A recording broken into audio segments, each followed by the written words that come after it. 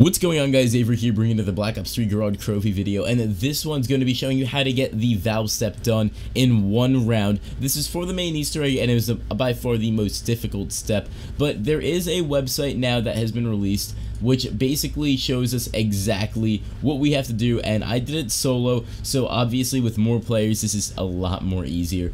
But if you can see on the website, all you want to do is find the green light valve, which is your starting area, and then you want to find where the canister is jammed in. So my starting area was Dragon Command, so I put it in the website, and then also my ending area was, or where the valve was stuck, is going to be at Supply Depot. Then I hit submit, and basically it brings up a whole list with the proper combination. So obviously you guys have seen number 1 would be like set Dragon Command valve to 2. You don't have to go into specific order, but obviously for number 6 collect the valve, you have to do 1 through 5 properly.